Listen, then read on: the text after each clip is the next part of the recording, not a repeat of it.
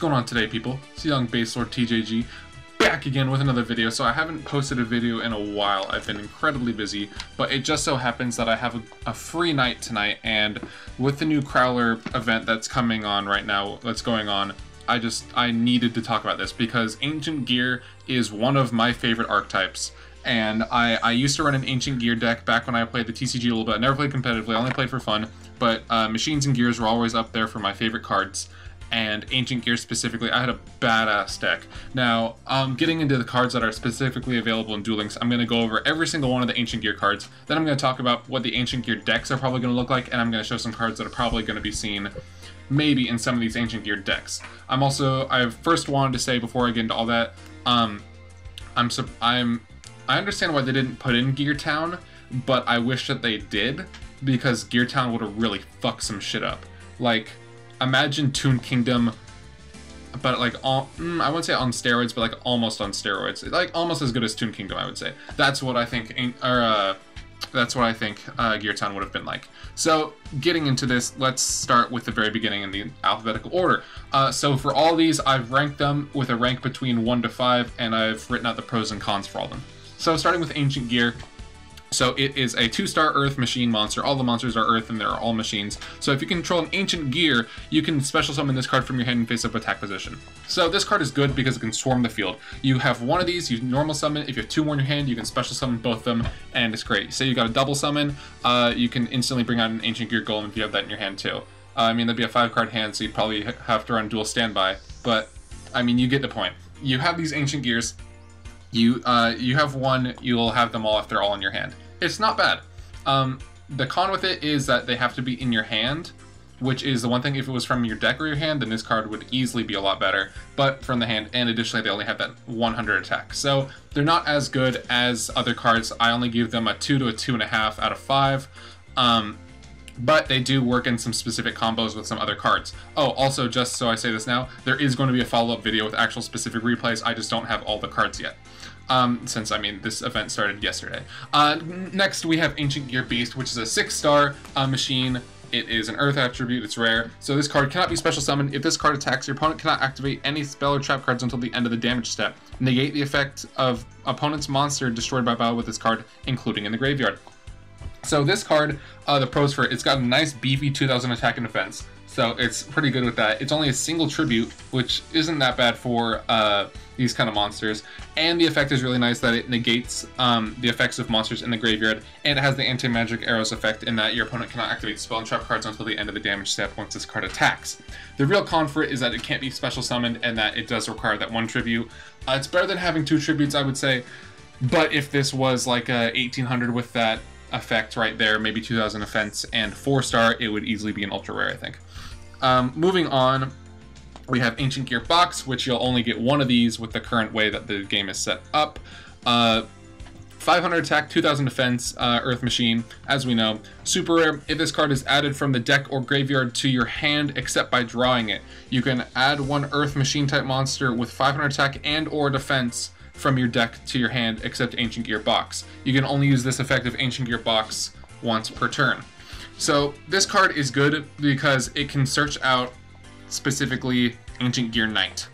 Other than that, there's not really a whole lot of function for it because Earth Machine type monsters with 500 attack and or defense, they don't really fit that huge of a margin. The only other one really that I know of that I've actually keeping track of is Ancient Gear Cannon, but it's not even important to talk about that card.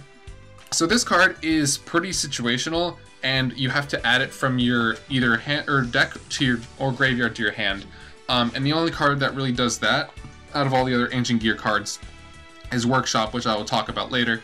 And it already has to be on the graveyard for that. So Ancient Gear Box, I think it's not that great of a card. I only give this card like a 2.5, maybe do a 3. It's kind of situational. We're still missing some pieces for it, I think, for it to be as good as it can be. I know that this is a standard card in Ancient Gear decks because there are some other Ancient Gear combo pieces that you want. The other real problem is that it has to search out specifically cards with 500 attack and or defense. So that is the little problem. And you only get to add them from your deck to your hand. If it was a special summon of those cards, then it'd be even better. But Ancient Gearbox just, I don't think it's cutting it right now. The 2000 defense though is really nice for a 4-star monster. The only other card we have with that right now is, oh, I can't remember the card's name. That stone golem thing that Yugi Muto Ghost does. Anyway, moving on from Ancient Gear Box, 2.5 to a 3. I consider Ancient Gear Cannon to be one of the worst Ancient Gear cards out there. You contribute this card, inflict 500 damage to your opponent, and if you do, neither player can activate trap cards during the battle phase of this turn. So, I mean, it's good in the sense that your opponent can't activate trap cards during the battle phase of this turn. However, if you're attacking with pretty much any other Ancient Gear monster, it's not going to be a thing because they all pretty much have the anti-magic arrows effect, and you have to already have this card normal summoned, and you have to tribute it, and it only inflicts 500 damage. So really, this card is not that good. I give it maybe like a 1 to a 1.5. It's not anything you want to invest in. Ancient Gear Castle is definitely something you want to invest in. So there is the Middle Age Mech skill, which Crowler gives us right now. I don't really know how to pronounce the dude's name, but it doesn't really matter to me. So this card is one of the, I think it's the only continuous spell that we actually have that's Ancient Gear. So all Ancient Gear monsters gain 300 attack. Each time a monster is normal summoned or set, place 1 counter on this card. If you tribute summon an Ancient Gear monster face up, you can tribute this card instead if the number of its counters is equal to or greater than the number of required tributes.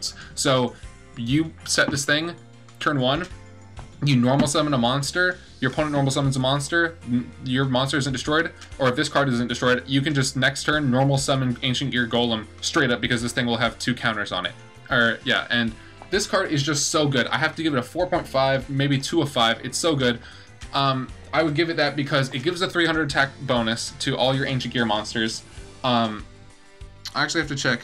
Okay, so it is all Ancient Gear monsters in general, so it's not just yours. So in the Ancient Gear versus Ancient Gear matchup, it can be a little iffy, but I don't really think that's going to be too big of an issue. It gets counters on this card super easy because monsters being normal summoned, I mean, you get one of those every turn, so you're really going to be stacking up counters on this card, and it kind of gives your opponent a disincentive to normal summon things, or to set things even, so it is really nice with that. And it easily tributes for Golem, or it tributes for Beast, or it tributes for Engineer, but don't tribute for Engineer. The only real cons for this is that it takes a back row slot, which isn't too big of an issue since back row removal isn't that big of a thing right now. Mainly people are locking down set back rows or destroying set back rows, but I mean, if this is a face-up card in your back row, it's probably not going to be destroyed right now. The other thing is that we only really get 2. We get 1 from leveling up Crowler, and we get the other one from from Middle Age Mech skill. So I mean, 2 is a good number for it. If we had 3 available, not even through the skill, it'd be a lot better. But I think with having this number, I think is the most balanced way to do it. I personally would say all Ancient Gear decks are going to run this. Ancient Gear Drill is kind of an interesting card. It has a very unique effect in that if you control an Ancient Gear monster, you can discard 1 card, set 1 spell card directly from your deck. This turn, that spell card cannot be activated. So this card is really only good for one specific combo in the Ancient Gear deck, which is activating Spell Gear, which I am going to get into later. But, okay, so Spell Gear is pretty much the best card for all these spells besides Ancient Gear Castle. It's just so good for getting out golems. But Ancient Gear Drill, basically, you play this card, you discard 1 card, and then you set your spell gear. So this basically searches a spell gear for you, and it's one of the few ways, I can't really think of any other ways in which right now in Duel Links we can search spell cards. So it is one of the most reliable ways, and you can't use it this turn, but having it next turn is good, because maybe you have it in the back row and you don't have your golem yet, then when you draw your golem, your spell gear can activate. Everything will make sense if you've read the spell geared card or once I get to that point.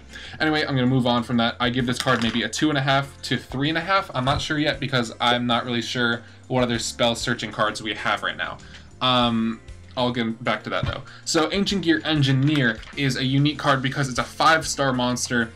It's got only 1500 attack and defense, but it's got a really good effect in that negate any trap cards or trap effects that target this card, and if you do, destroy that trap card. So your opponent activates a Mirror Ball when you're swinging with this thing. Mirror Ball just gets destroyed immediately, so you want to attack with this thing first in that case. If this card attacks, your opponent cannot activate any spell or trap cards until the end of the damage step. At the end of the damage step, if this card attacked, target 1 spell or trap card your opponent controls, destroy that target. This card has an amazing effect. It's absolutely incredible. The main problem with it is it only has 1500 attack and defense, and it's a 5-star tribute monster. So okay, this is why Gear Town is so good, because the card Gear Town, you basically get to summon Ancient Gear monsters for 1 less tribute, and it's just so nice. Ancient Gear Engineer under that is just perfect. However, under this, having to tribute 4 is just really not that good, and this thing attacking is probably going to be destroyed since it has such low attack. The only real way this card works is if you have, well, if you have a Gravity Blaster equipped to it and you're constantly stacking it up, or if your opponent just can't attack into this thing, or if you're boosting this thing's defense up and then you start attacking directly by some means, I don't know. There are ways to get around with Ancient Gear Engineer, but they're not the best methods, and for that I give it a 1.5 to a 2, really. I'm assuming we'll get more support for this thing later on, but at this moment I don't see this being a meta-defining card. Ancient Gear Explosive is an interesting card. I used to run this in my Ancient Gear deck, but my deck was not really competitive, and I really don't recommend that you run anything more than one of these, because you get to target one Ancient Gear monster you control, destroy it, and if you do, inflict damage to your opponent equal to half its original attack. This card is good in certain combos. For example, say you have your Golem out on the field, your opponent has low life points, you activate this thing, you blow them up. Say that doesn't kill them though, this thing's sent to the graveyard, or your Golem sent to the graveyard, you activate your Ancient Gear Workshop, get back your Golem to your hand, then you activate a Spell Gear, and since you have an Ancient Gear Golem in your hand, then it can work. That's pretty much like one of the few opportunities for this to work, but I don't know. I haven't actually tested Ancient Gear Explosive in this meta yet, so I don't know. For right now, though, it really doesn't seem like it's going to be too good, so I'll have to give it like a 2 to 2.5. The main problem is that you have to target and destroy one of your monsters. At least it doesn't inflict damage to both of you, like some other spell cards do, I'm sure. Ancient Gear Factory is an interesting card, because you get to reveal one level 5 or higher Ancient Gear monster from your hand, and then you can banish Ancient Gear monsters from your graveyard whose combined level are double the revealed monsters, and then you can normal summon it without tributing. So say you have an Ancient Gear Golem in your hand, you play Ancient Gear Factory. If you have 16 Ancient Gear monsters in your graveyard whose total level, I don't actually know what the reading or the ruling is, if it's exactly double or more than double, so you need at least 16 probably. Stars total, and then you can just straight up normal summon your Golem without having to do that. The other problem is you have to banish all those cards from your graveyard, and if you're banishing like another Golem, it's kind of problematic since we only get 2. This card isn't so good, but yeah, I mean, it's good for a quote-unquote easy non-tribute of a tribute monster. The other thing is you have to have exactly, I think it might be exactly double. I haven't tested it yet. I'm going to try and test it out, but I don't know when I'll find the time exactly to do that. Anyway, moving on, Ancient Gear Fist, one of the more interesting equipped cards. So equip this only to an Ancient Gear monster. At the end of the damage step, if the equipped monster battled a monster and is still in the field, destroy the monster it battled. So here's the thing with this. If you're going to play this card, you want to equip it to some of your, I would say, slower monsters. So like your Ancient Gear Knights, your soldiers, your engineers. You equip this to them, and if you can get your opponent's monsters into defense position, you attack, you'll take some battle damage, but you'll blow up your opponent's monster. So it is pretty nice. The other thing is it does add an additional card that works for your spell gear. So it does work in that regard.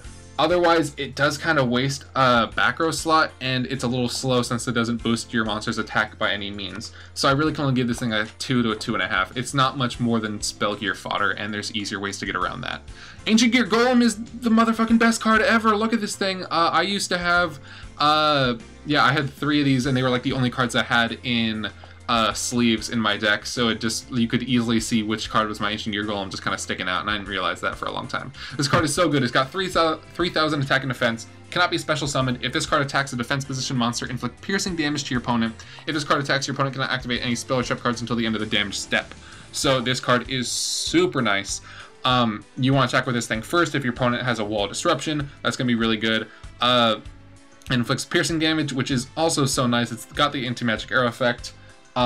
It's got such high attack, it's so good, it's got a great ability. The really biggest problems with it are that it can't be special summoned, it's an 8-star monster, so 3-star demotion doesn't work for it unless you're tributing one monster, and the thing is that we only get 2 of these. If we had 3, it'd be a lot more consistent, but unfortunately with only 2, it is going to be a little bit more difficult. It also makes spell gear just that much more difficult to pull off as well.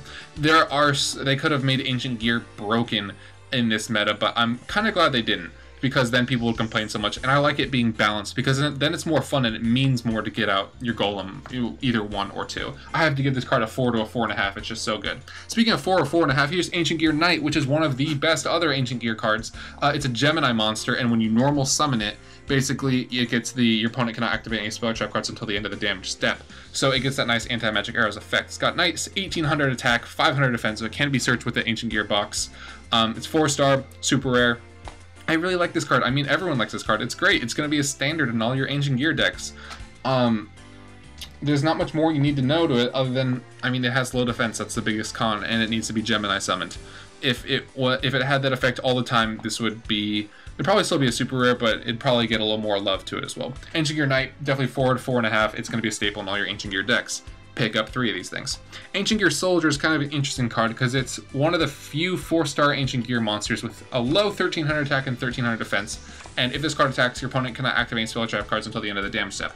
So basically, it's like the same effect of Ancient Gear Knight, but it's got beefier defense and much lower attack. This card isn't super good because of that really low attack and defense, and this game is just so attack and defense oriented right now. It's just so, it's so powerful. The meta is so quick to have high attack, and people can swarm the field with so many high attack monsters so quick. This card is just too slow to do anything, and it's really nothing more than spell gear fodder. And even then, it's not even good spell gear fodder, so I have to give this thing like a 2. Yeah, if it could have been better, but it's not. Ancient Gear Tank. This is the one way that you can really make your Ancient Gear Soldiers good, is if you equip it with an Ancient Gear Tank. So equip this only to an Ancient Gear monster, it gains 600 attack. Bam, right there, so good. And if you've got your Ancient Gear Castle out on the field, that's a 900 attack bonus to any Ancient Gear monster with those 2 on there. When this card is destroyed and sent to the graveyard, it inflicts 600 damage to your opponent. The biggest problem with this is that it does take up a back row slot, which is kind of unfortunate. Also, the design is pretty cool. I mean, just look at that thing. It's a cool ass tank. It does inflict effect damage to your opponent when it's destroyed, so that is pretty nice. And 600 attack bonus onto your Ancient Gear monster is really good as well. And it's a spell gear fodder. Like, you can use this for your spell gear. So you pretty much, you could have this card equipped to a monster on the field, and you have Ancient Gear Castle. You scrap all those 3 with spell gear, and you get both your golems out on the field. You could get that easy turn 1. It's incredible. Yeah, like I was saying, the only con for this thing is that it takes up a back row slot. I have to give this a 3.5 to a 4. I think it's pretty nice. Moving on, sorry, I keep swiping wrong. Ancient Gear Workshop. Target one Ancient Gear monster in your graveyard, add the target to your hand. It's simple, it's easy. If this was added from your deck to your hand, then this card would be easily a 5. But since it's from the graveyard to the hand, I have to give this thing a 3.5 to a 4, really, because you already have to have them in the graveyard. But it is a good way to get your golems back, especially if you destroy them and then you can activate Spell Gear once it's already been played.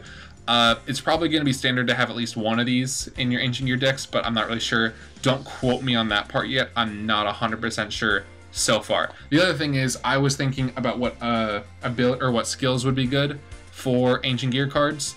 I've been bouncing around. I think Middle Age Mechs is probably going to be one of the most standard cards for it. It's kind of like Ojama Country, where pretty much everyone well, you have to run that for your Ojama decks. Another ability I think that would be good is Destiny Draw, but one other good one is Last Gamble, because if you send your Ancient Gear Golem to the graveyard and you pick up an Ancient Gear Workshop, you just pick up that bad boy right again, and then you can activate your Spell Gear. It's an option, I think. I don't know how good it's going to be. I still have to test everything. I still don't have all the cards for it to work yet. So yeah, as I was saying, 3.5 to a 4. Now we get to the piece de resistance of all the Ancient Gear cards besides Ancient Gear Golem. We have Spell Gear. I was so sure they weren't going to add this card and Ancient Gear was just going to suck. But they have Spell Gear. Send 3 Ancient Gear cards you control to the graveyard. You can special summon up to 1 Ancient Gear Golems from your hand and 1 from your deck, ignoring the summoning conditions. Then destroy all monsters you control except Ancient Gear Golems. You cannot normal summon or set until the end of your next turn. Let's talk about why this card is nuts. You have, from the skill Middle Age Mechs, you have an Ancient Gear Castle from the beginning. You need to draw 2 more Ancient Gear cards. If one of them is a monster and one of them is an equipped spell, you have those on the field. If you have a set card, I'm pretty sure it counts for that. You have a set Ancient Gear Workshop, you normal summon your Ancient Gear Knight or whatever, or what is it called? Yeah, it's Knight. You have an Ancient Gear Golem in your hand. That's all you need. You Spell Gear it up. You special summon your Golem. You special summon one from the deck. Doesn't matter, you don't have any other cards set. You're going to want back row because those things are going to get picked up so easy. But Spell Gear is such an easy way for you to get golems on the field. And it's like in the TCG, this card was, if I'm remembering correctly, because this was a long time ago, this card was bananas. I remember pulling off some crazy stunts. I only had 1 of these, which does kind of mimic the Duel Links vibe, since we're only getting 1. This card is just so good, and I'm going to tell you guys, like, you're going to want this in all your Ancient Gear decks. You're definitely going to want to grind what's his face up so you can get 3. Wait, how to obtain? Does it say if there's any ways to get it other than Sorry, I want to see if it says if there's any other ways to get this other than level up reward. And I don't know why it's taking so long. Let me turn off the Wi-Fi, because that'll make everything go a lot quicker. How's everyone doing? Give me, leave in the comments down below what you think of all the Ancient Gear cards. And yeah, I'd love to hear what everyone else's opinions are. I know a lot of people in my Discord. Come join my Discord. A lot of people in my Discord were talking about how excited they were for it. Yeah, it's just a level up reward. Sorry for that little intermission right there, but Spell Gear, you're gonna want to pick it up. Really, the only cons for it are that we only have one from Crawler at 40, and that you have to destroy any other monsters that you control. Plus, you can't normal summon or set. Yes, you can't normal summon or set until the end of your next turn. So you're kind of stuck with these one or two Ancient Gear Golems on your side of the field, which is not a problem since those cards are super, super cool. Yeah, I have to give this card a 4 to a 5, maybe somewhere in that range, maybe a 4.5. So that's all I have to say about these Ancient Gear cards. Let's take 1 second, and I want to just... Oh, also, how cool is it that Crawler gives us a beatdown? I'm so happy about that. I think it's... Is it this one? No, that's me just looking at all the Ancient Gear cards I had. Yeah, so these are a small list of all the cards I think are going to be really good in Ancient Gear decks that aren't Ancient Gear monsters. Some of these are going to look a little weird, but I'm going to explain them. So you've got your Mecha Phantom Beast Hamstrat. This card is really good because it gives you those 2 tokens once it's flipped, and you can use those to normal or tribute summon your Ancient Gear Golem. You've got your Sergeant Electro, which is another machine type. It's locking down the back row, so your opponent can't econ take once you have an Ancient Gear Golem on the side of the field unless you spell geared it out. Plus, Sergeant Electro is really good because it's a machine type, and other machine type cards for this are going to be Gravity Blaster, which is okay, but I'm not really sure yet since it's not an Ancient Gear equipped card. It kind of messes with spell gear, and a Rare Metal Morph, which is pretty nice for blocking spell effects. So one time only, your Ancient Gear Golem isn't going to be econ taken, and it boosts them by 500 attack, which is really nice. So yeah, Sergeant Electro, I'm not sure if it's going to be meta with them since they do have the anti-magic arrow effect, but it is going to be pretty nice, I think. Doesn't hear Diamond Dude? I only mention this card because if you Diamond Dude out your spell gear, it's going to affect the next turn, and if you have your Ancient Gear Golem in hand, there you go. Like, it's perfect. I haven't played a Diamond Dude deck, so I wouldn't really know anything about them. I also only have one of them, so like it doesn't matter. Trojan Horse, I only mention because you've set this card, so you've got an Ancient Gear Golem in hand. You've got a Windstorm in the back, your opponent summons a monster, they try to attack you, Windstorm. Next turn, tribute summon this thing, and then bam, you're good. Trojan Horse is done. Soul Exchange, you've got a monster in the field, you've got a Soul Exchange, you've got a Ancient Gear Golem, you Soul Exchange it up, destroy your opponent's monster, or tribute your opponent's monster if it can be targeted, and you target, or you tribute your monster. There you go, you got yourself an Ancient Gear Golem. It's pretty nice. Soul Exchange is good like that. Gravity Blaster is good because you can start boosting up your monsters. Say you've got your soldiers, you've got your engineers. These things start boosting up, your opponent will eventually not be able to swing over them. And also, whoops, once you have Gravity Blaster on the field, your opponent's monster's effect is negated. So you're shutting down their back row and you're shutting down their opponent's monster's effect. Gravity Blaster with that is just so nice. Mausoleum of the Emperor. So if you're running a Destiny Draw kind of deck, so I don't know if you guys know the Mausoleum of the Emperor plus what's his face? Invader of Darkness. That was a pretty meta deck for a while. So you don't have searchers like Doomdog Octhrus for Invader of Darkness, but Mausoleum of the Emperor is a good way to get out your Ancient Gear Golems by paying 2,000 life points. It is one way to do it, and I think it is a pretty good option. I'm not sure if it's going to be a meta option, but it's just another way. I'm definitely going to be testing this once I get my second Ancient Gear Golem. Stray Lambs is another way to do it. So you set your Ancient Gear Golem, and it's got a nice 3,000 defense, so your opponent really isn't going to be destroying it this turn. I am probably going to try and pick up another one of these, because I feel like 2 Stray Lambs is going to be really nice for getting out Ancient Gear Golem. Enemy Controller is really good, because you econ take your opponent's monsters. Additionally, Dakini is still going to be a thing, and if it boosts up with Ida 10, you're going to want to activate Enemy Controller if they activate their effect, etc. You know the whole deal for Enemy Controller. Floodgate Trap Hole is great for getting rid of your opponent's monsters. If they have anything that can get over Ancient Gear Golem, you floodgate that shit. Like, get that out of here. You've got your Blue Eyes Red Dragon. You don't have a Champion's Vigilance anymore. You're getting floodgated. Wall of Disruption is really good just because you have your low attack Ancient Gear monsters if your opponent's trying to swing over them with more flooding the board kind of decks. So Red Eyes decks and Cyber Angels decks, things like that. You Wall of Disruption them, and then they won't be able to get over your Ancient Gear monsters, despite the fact that they might have a low attack. And I already talked about Rare Metal Morph. I think it's going to be really good with this. And I realize I've been talking for about a half hour now almost, so I want to end the video here. That's really all I got to say about these Ancient Gear cards for now, because I haven't tested them out yet. I hope you guys enjoy this video. Please like, share, subscribe, etc. I'm going to have a follow-up video, not as soon as I get Crowler to 40, which I'm doing right now. I'm just trying to power level this dude up, so trust me, it will be soon, but it's not as soon as I would like. I am going to a conference next week, and I'm going to be gone for almost the entire week, and I'm presenting at that conference, so it's going to be a lot of my time. So I'm probably not going to have another video up until I get back from that. So please leave any comments down below. Maybe I missed something. Maybe you think I'm a total idiot and I'm wrong about something. Maybe you think I'm totally right, and you just want to say, thank you, Base Lord TJG, for all your wisdom. I just want to say thank you all for watching. Hope you enjoy, and yeah.